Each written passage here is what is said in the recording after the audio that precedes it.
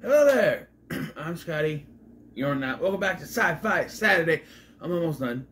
I got two more after this. We're talking about the 1951 Howard Hawks produced film, The Thing from Another World. This might be a short review because it's kind of nothing really to talk about. I could talk about quite a few things, but might be short. So I've already reviewed the 1982 John Carpenter classic film, The Thing, and its 2011 prequel, that's right, prequel, not remake, prequel, also called The Thing, which I still stand by is not a bad film. Everybody shits on this, and it's only because of the special effects. If the special effects were better instead of being CGI, they wouldn't shit on it. Everybody hates on this because of the CGI. And we really need to stop hating on films because they use CGI, because it's going to happen. Sometimes CGI is better looking than another CGI. Who knows? Who cares? But, yeah. And so now, that is appropriate that for Sci-Fi Saturday I review the original 1951 version of The Thing from Another World, which itself, much like John Carpenter's film, is an adaptation of the novel Who Goes There? It's directed by Christian Nyby, but like I said, when I said Howard Hawks produced, much like with Poltergeist and then thinking that Steven Spielberg filmed most of it and just put it under Toby Hooper's name. Here it's what's the word? It's disputed that Howard Hawks actually had a lot of input in this and might have more than just produced it. But, you know, that's neither here nor there. It follows a group of scientists and a reporter as they go to a top secret base in the South Pole this time instead of North Pole like in the remake. And they find something in the ice. So, right away there's differences. Right? There's a woman in this movie where there wasn't no women in the original. And the remake, I said it wrong. In the prequel, sure. But in this one, no. There's also this reporter whose name is Scotty.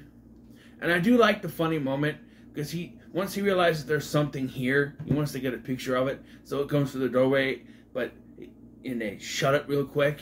And one of the guys goes, "Did you get your picture?" He's like, "No, you shut the door too quick. You want me to open it again?" "No." I like that dialogue. Yeah, it's very subtle, which kind of had me a little bored.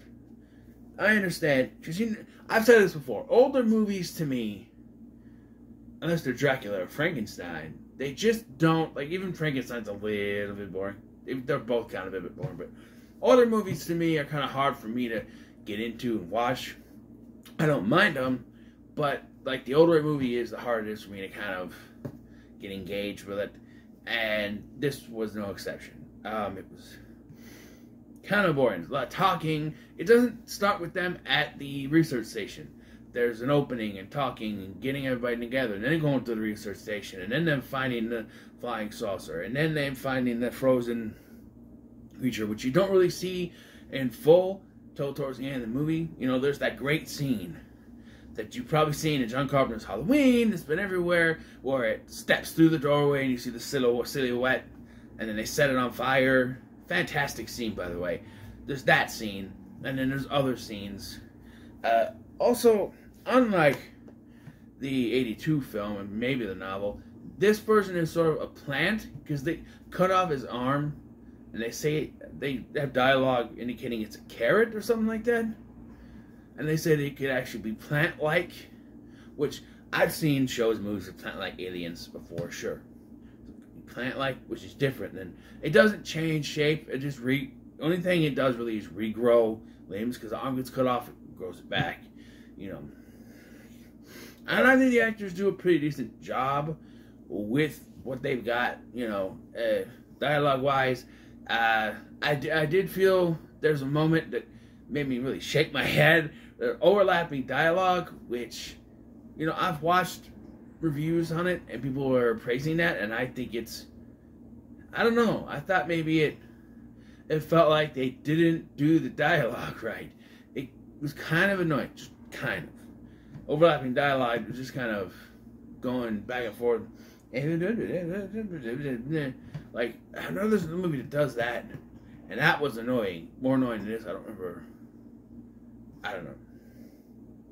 But, yeah. And it's not really it doesn't have a body count. Like these two, I say these two, the 82 and the 2011 prequel. Because most of them survive. They set on fire, and they, take care of it and whatnot. And then you have that ending with that eerie, watch the skies, kind of warning, which is in Gremlins, on the little theater marquee, watch the skies. And it was originally going to be the name of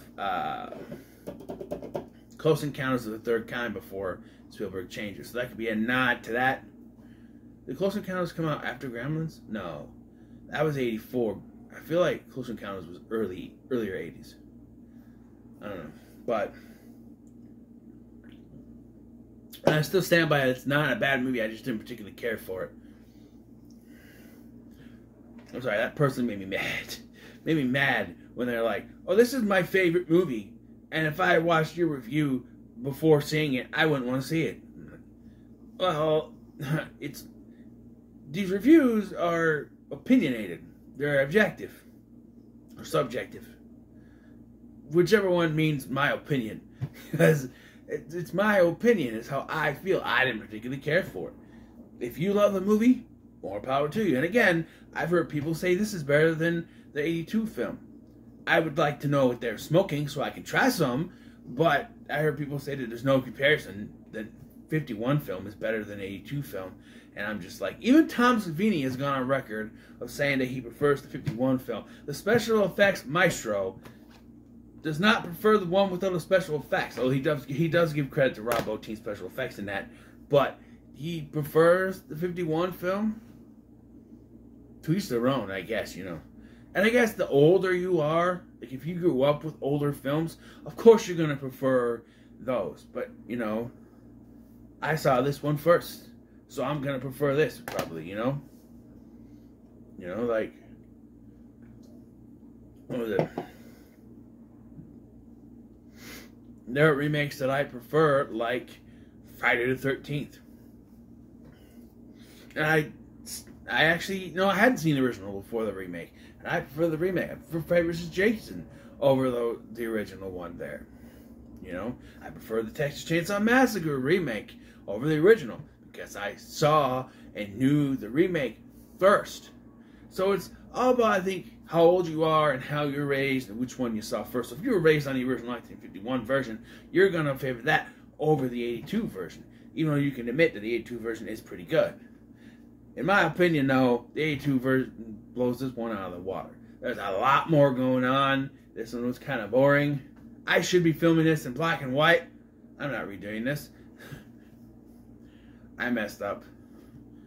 I should have put this in black and white. I was going to. Black and white films are supposed to be filmed. Black and white reviews are supposed to be filmed black and white. Anyway, I'm going to give it a very low, middle of the road.